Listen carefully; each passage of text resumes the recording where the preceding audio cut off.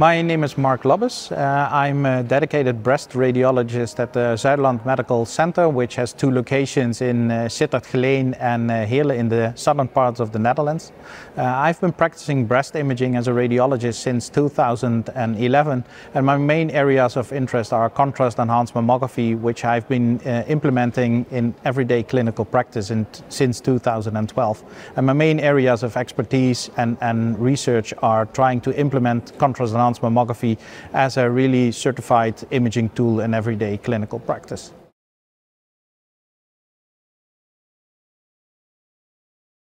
So contrast-enhanced mammography is a new type of mammographic examination. It has quite some similarities to conventional mammography. So the patient still needs to be positioned between two compression paddles. But before we do the image acquisition, we administer contrast through the bloodstream in a similar fashion that we're used to for using, for example, in CT examinations. So we're quite familiar with those protocols. Now, after 2 minutes, the patient is placed between the compression paddles, and the machine itself does not take one image, but in quick succession it takes two separate images with a different energy spectrum, but that's a little bit of a technical story behind that.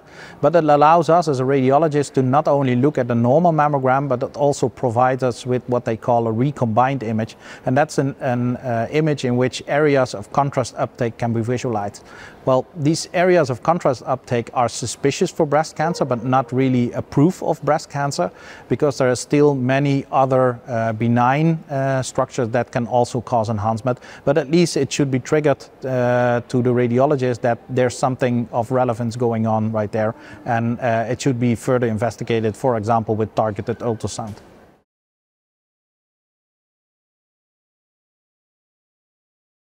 During the years, we have more extended the indications for which we use contrast-enhanced mammography. At first, when I started to implement contrast-enhanced mammography, I chose to reserve it for the recalls from breast cancer screening because I thought there was already a higher chance of detecting breast cancer in those women, and that would sort of justify for me the use of iodinated contrast agents and also the slight increase in radiation exposure for those women. Now, with time, we grew more and more confident, and more scientific literature was becoming available from different groups as well, and that's the reason why we right now have not only the recall evaluation from women that are referred from screening, but also preoperative evaluation of breast cancer extent. Where we used to do breast MRI, we now do a lot of contrast-enhanced mammography for that indication. But you can also think about response monitoring in women treated with neoadjuvant chemotherapy. That's also a big terrain of breast MRI before, but more and more evidence is occurring that you can use contrast-enhanced mammography for that indication as well.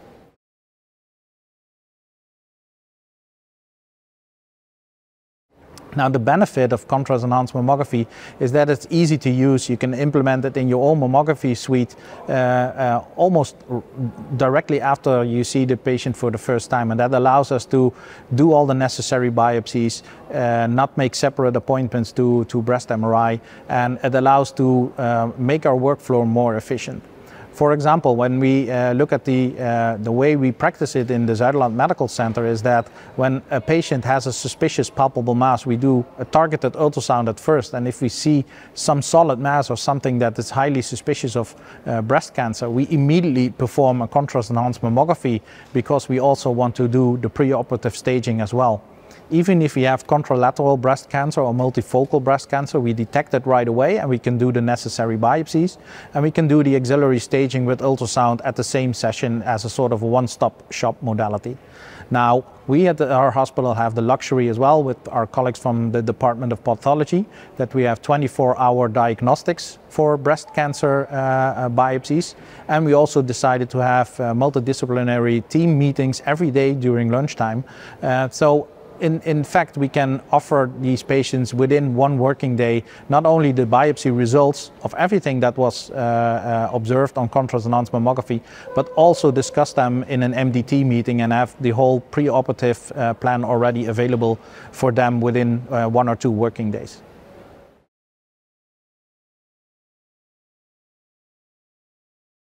The most important thing is that you have an automated injector. It's possible to do it manually, but you need to realize that you have volumes of contrast from 90 to 120 cc's, and you can administer them manually, but it's becoming very strenuous for technicians, especially if you do multiple patients on a short notice, for example, in one morning. So the use of an automated injector eases your life a little bit, and especially the life of your technicians. Now, when administering contrast, you always have to take into account the possibility of renal impairment or hypersensitivity reactions, and the same rules sort of apply to the use of iodinated contrast agent like you are used to using at CT examinations. So your department needs to be equipped and trained for that as well, and to cope with any kinds of these reactions. Now, when you administer the contrast, you wait for approximately 2 minutes before you do the mammographic positioning. And the mammographic positioning should be performed in the similar fashion as that your technicians are used to.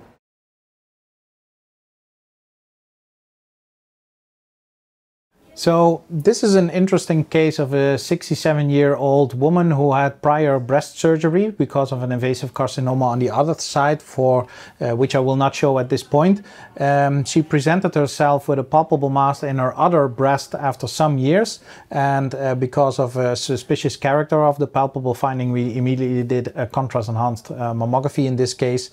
And I will show you here the craniocaudal views of the right breast only. So here you have the low energy image of that case, which shows heterogeneously dispersed dense fibroglandular tissue, with actually no really circumscribed masses or architectural distortions. You don't see any pathological calcifications, but when you look at the recombined image, which shows you areas of contrast capture, you actually see an ill-defined heterogeneously enhancing mass popping up over there, which was apparently obscured by the dense fibroglandular tissue, and that really helps us in detecting the breast cancer, not only in terms of detecting the breast cancer, but also establishing its true size. So in this case, we have a 57-year-old female who was recalled from breast cancer screening because of a very small, rather well-defined round mass in the outer part of the left breast, which wasn't present at prior mammograms. Because of her recall from screening, we immediately did a contrast-enhanced mammography, despite the fact that she had rather low density of glandular tissue, but that's standard practice in our hospital. And you don't see any enhancement occurring on the recombined image. In fact, in this case, you see an absence of enhancement. You sort of see a black void appearing over there. And this is a typical example of what we have defined as an eclipse sign. And this is very suspicious or very suggestive of a simple cyst. And it doesn't even require additional ultrasound to check it. This can be immediately dismissed. We didn't see any abnormalities on the contralateral breast, and with the high negative predictive value of contrast-enhanced mammography, we know that it is safe to assume that this patient can be discharged immediately and return to breast cancer screening in 2 years' time. Now, in this case of the 62-year-old woman who was treated with neoadjuvant chemotherapy, again, the series of images on the left side of the monitor is the baseline examination, in which you can clearly see at the 6 o'clock position irregular shaped mass, which is also heterogeneously enhancing on the recombined images. And the image after 4 cycles of chemotherapy, which is this set of images, you can actually quite clearly see some kind of response to therapy, which increases further at this set of images, which is at the end of the chemotherapy treatment. Here you absolutely see no residual enhancement, only a faint amount of residual enhancement, but no abnormalities anymore on the low energy images, suggesting a good response to therapy.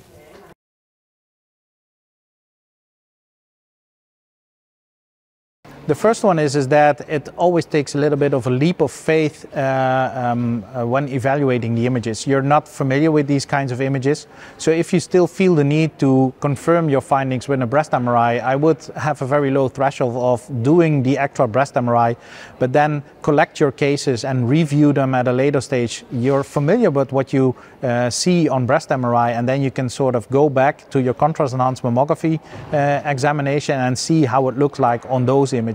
That really helps you in building confidence in this technique. Now, the other thing is very practical.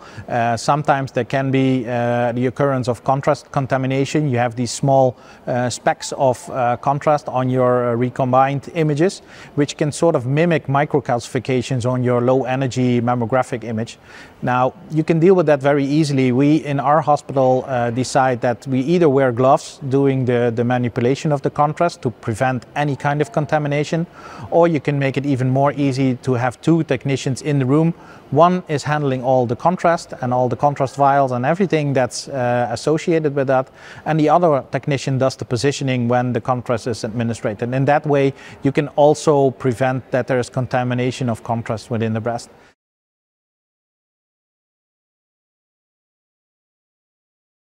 Well, I think the most important take-home message is that contrast-enhanced mammography is here to stay.